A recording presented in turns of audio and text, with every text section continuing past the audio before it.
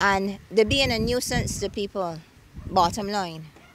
They come to destroy your property. When you approach him and you try to talk to him and get some measure of satisfaction, he either tells you that the animals ain't his, or he will stay in his house and he refuses to answer when you call in.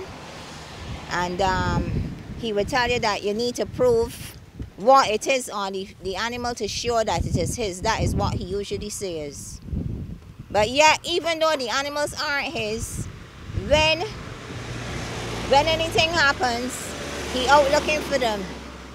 Now, some time ago, about 2 years ago, people, for some reason, you saw a lot of he had sheep before. He now has goats.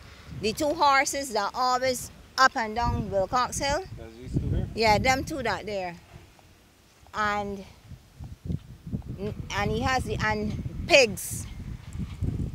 2 years ago, they had about 4 carcasses of the sheep on the back of the airport here, and they stood there till they swell out. When he misses the sheep or whatever, then you can see him on a horse come out riding like the Texas Ranger. He out and he's scouting about looking to see where his animals are. It's nonsense. This guy here invested a lot of money in this last crop he had here, and this is what he ended up with, nothing. Every minute the animals in here and grazing on the my yams. And this is what happened here now, that he's so frustrated. These things aren't right.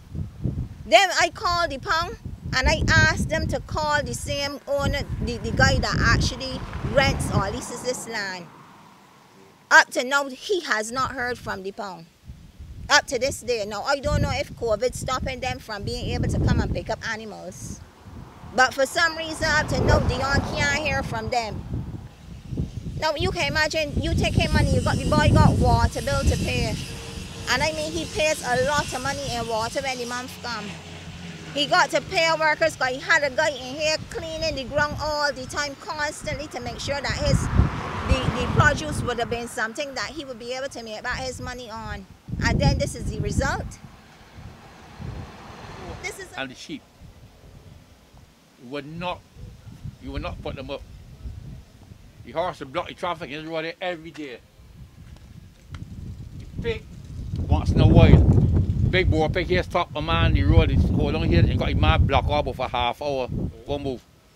I had to come outside and when he come out then he take the pig take off and going up through there. So yes, even the horse come across there, block traffic, go halfway in the road, then turn around and come back here again. Every day, the horse is young look. Every day, this way, he can't get them feed. The goat has been there every day. The man got yam plant in there. And the goat going to pull all the man yam and all kinds of things. And he ain't doing nothing about it. So I don't know what can happen about it. I don't know. So you had in the back of the yard? Yeah, in back of my yard, the back of his plant behind there. Okay. Stop me from planting, I can't plant there anymore. The pig, don't you there all 12 o'clock? Not last night, Monday night. All 12 o'clock, dog barking here, my dog barking. All the pig down there keeping law, rooting everything down inside there.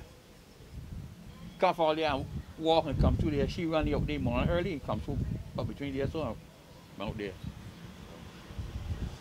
You can't get peace for them kind of animals. And the man, nobody doing anything about it. I can't get understand. I don't know why. I don't know why nobody can't do anything about it.